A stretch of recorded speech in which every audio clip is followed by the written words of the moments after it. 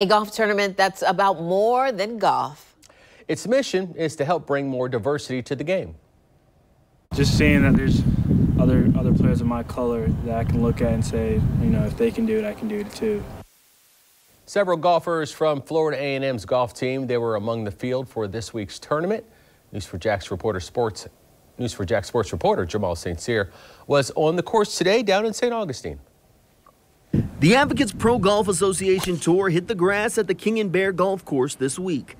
The APGA has been around for 14 years, and the tour has a mission of helping bring more diversity to golf. What it means is that we're making progress. You know, we're making progress. What we want to do is find the most talented players out there to help us grow the game.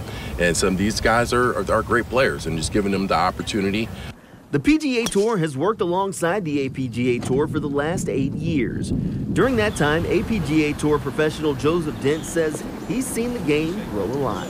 It's changed a little bit. More better players of color are trying to play the game and actually be exposed on higher levels of golf. 10 years ago, there were some really good players, but I feel like there's a lot more coming.